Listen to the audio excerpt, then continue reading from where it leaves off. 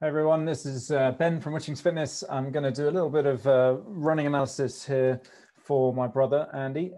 So he's been getting a little bit of knee pain.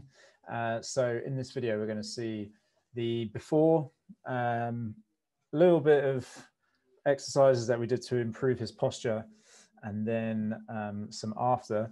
And we just went out for a run for about 20 minutes and he was feeling a lot better. So this is his before video. This is a slow jog past. And you can see if I pause the video here, what is the first thing hitting the floor is his heel. So that's the first thing we're going to do. And like these are sped. So the first run is quite slow. So you can see really where the impact is happening. It's going to strike in his heel. He's landing with a straight leg. And so it's the right knee that's actually getting the issue here. And so that all that impact is going up straight into his leg, and probably the reason that his knee is hurting. He's also got a bit of a tight hip, but I think really the impact is what's causing the biggest issue here. So so that's the first thing we're going to do. So if you want to record this yourself running, by the way, then you can film yourself running up and down like this, but also speed up. So speed up your running, because as you speed up, you're going to see what happens. We're going to see a lot more of that heel strike. So he's starting to go a bit faster here, and it really starts to emphasize that strike in the heel. You can also see that he's got his shoulders pulled right back, and he's got a bit of an arch in his lower back. His head's quite far back, so that's quite good. He's not like leaning forward or anything, but we're going to do a bit of core activation to sort this out. So we'll sort that out in a minute. He's going up and down. He's kind of bounding quite a lot as well. So here's him running even faster. Obviously, you can really see this heel strike now, and then this, I think, is the last one. Look at that big heel strike there. You can see his shoe squishing down, and then you can see a bit better this sort of overextension in his lower back here as well. So here's him running from the front. There's actually no real worries from here. Like what I'll be looking for is the knees diving in, but his knees look pretty stable. You can still see the heel strike there. And then from the back, this is where I noticed that his glutes weren't really working, because you can see his butt is kind of flying around almost in the back. And I think when he was running it, you know, sometimes you can feel that if your bum is not activated, then yeah, it kind of flops about. It sort of hurts your spine. So you can see how much is moving in here. This one needs to be a lot more stable, really. So here we go. This is after a little bit more coaching. So he sped up his cadence. Obviously, he's running in full speed here. So he's running a lot better here. Let's just slow this down. So he's landing much better now. So he's really landing. He's still slightly on the heel, but the landing is a bit more mid-foot, which is much better. That's really what we're looking for. We don't want to be landing, smashing down on that heel too much, because of all that impact going through it. So he's got a much quicker pace. It looks much nicer. He's still sort of, there's a few things where he's not quite pulling up with his hamstrings so much. We want to have him pulling a bit more, so his foot's not flying out the back here. We want to have him pulling straight up rather than sort of flicking his heels out. But his landing is a lot more improved. So that was just after a bit of coaching. The next bit is him doing some exercises. And then what we'll do is, so I'll show you these exercises, and then we'll see his before, his after running technique. So, okay, so we've just done a little bit of running analysis for Andrew, and he needs to activate his core so that his posture is improved during the running. So I'm going to show him how to do hollow hold for the core, and then we're also going to do some glute activation to again improve his posture for when he's out running. So if you start by crunching up, pulling your belly button in, crunching up, flattening your lower back into the ground, and you're going to pull your shoulders down into the pockets as well. So you're going to use your lats to engage. And what I should not be able to put my hand underneath here. So he needs to scoop in his belly, like pull it in, that's it. And he's shaking a little bit, which is good. Now, we want to straighten the feet out. You might be able to do this. If you can do that, point your toes, feet squeezed together. And if you can do that without your back arching or your belly blowing out, Andrew, scoop, belly button in. That's hard, isn't it? Yeah. Okay, and relax. Okay, so he's going to do 10 of these. Up, hold, engage, and then relax. So off you go. Scoop in, starting there, good, and then lift your feet. If you can't do the lifting of your feet, then what you can do is just leave your heels on the ground. So Andrew, if you show us that. So just bend your knees, leave your heels on the floor. So bend your knees a little bit more.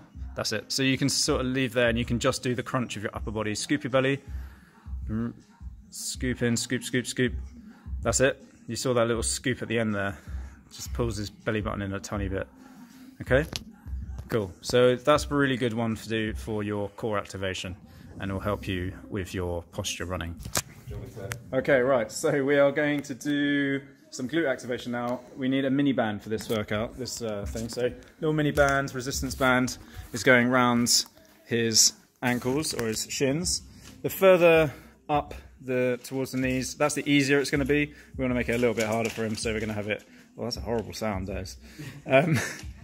We're going to have it down on his ankles. So first of all, he's going to put his thumbs on the bony bit of his hip. So he's just going to find the bony bit of his hip and he's going to point his thumbs forward. So these are his headlights. We don't want these headlights twisting off the road or rather going out to the side like that. So if you just swivel your hip, we don't want him doing this when he's walking. Okay, so we want him pointing dead forward. Also, he's going to tilt his hips. So his penis is pointing up to the sky. Ladies, obviously, you won't be able to do that. But, you know, get the gist. So he's squeezing his bum, he's tipping his hips under a little bit this way, so he's tilting forward. And then, going to drive forward with the feet. So you're going to step forward, and he's pushing out slightly, and then he's going to control this foot in slow, and then push out.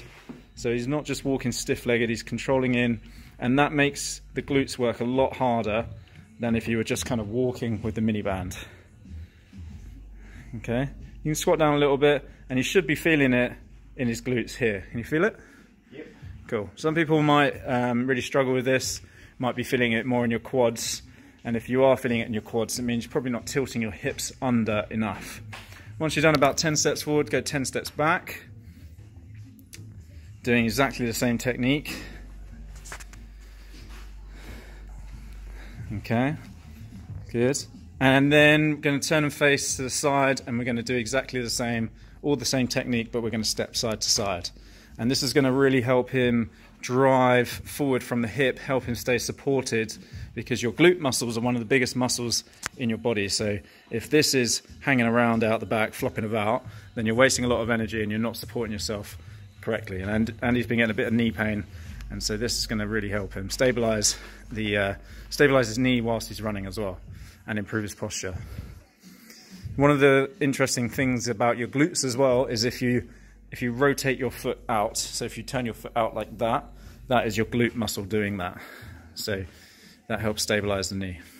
All right, there you go. Glute activation done. Let's go.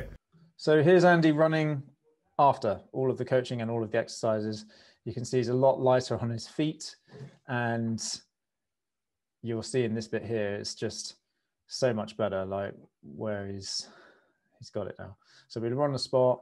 I'm just going to sort of lean forward at the hip, and you'll see it just glides forward. And I'll play this again in a minute with the sound from the video, because you can hear how much less it's doing. It's good. And let's just do this one more time, slowing it right down. So I'll just do 25%. I don't want to be here forever. Let's see him. So now look where he's landing now is much more midfoot. Still slightly heel, to be fair, but landing slightly on the outside of his foot, rolling the foot in rather than striking down with the heel. That's much, much better. There you go. Cool. All right, now we'll play the full video. Same. Don't drive. That's it. Can stop. Just go on the spot again. So quicker feet. Try not to slam you. Not trying to slam it in. You're just trying to pull it off. Use your hamstrings. A bit higher up. Okay. Nothing. Bring your arms up. Nothing changes now, apart from you're going to squeeze your bum. That's it. Oh, it's lovely. Look at that. It's quiet. All right, there you go. Thanks for watching. I hope you find that useful. And if you want to get in touch with me, it's Ben at Witchings Fitness, or you can contact us on Facebook or Instagram. Make sure you get on our lockdown running challenge. It's totally free. I've done loads and loads of videos. I'm going to teach you all about how to run. Try and make the most of your time. It's 4 week program, and it's designed to really teach you the basics of running. Maybe complete your first 5 or 10K, or even better, improve your time, whatever you want to do. But the idea is really run for life. You know, don't just run for a time, don't run for a distance, run for the rest of your life. Enjoy running, and that's what this can teach you. I've been through not being able to run to being able to train up to an Ironman. Unfortunately, I didn't get to do the Ironman, but I did run for 3 hours during training, which was unbelievable for me when I couldn't, you know, I had lots and lots of problems with my own running, and this stuff really makes a difference. It wasn't until someone taught me how to do this style of running that it just massively reduced the impact going through my body. I had pretty much every running injury known to man. Used to be in the army, used to have so many running injuries from running with boots and backpack. No one ever taught me how to run, but once I learned, it really makes a huge difference. So get involved and enjoy. See you later. Cheers.